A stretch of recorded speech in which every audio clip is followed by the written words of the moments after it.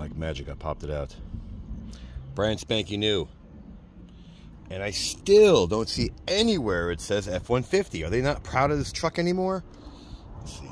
Say on the fender? No. What's going on here? Really? It's it? Nowhere. Not on the doors, not on the back.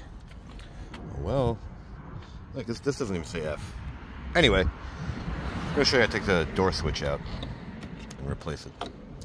I started with this. Link is in the description. Right here in the corner. And you pop. Be careful right here. This is flimsy. So be careful. Careful. Careful. Careful. And the rest should pop right out. And this, straighten this guy out as you push up. There you have it. Now what I see is 3 tiny little torques. I wonder if you can take this guy out. That's the guts. No, I wouldn't do that. This is the actual assembly. So let's get these guys out and show you.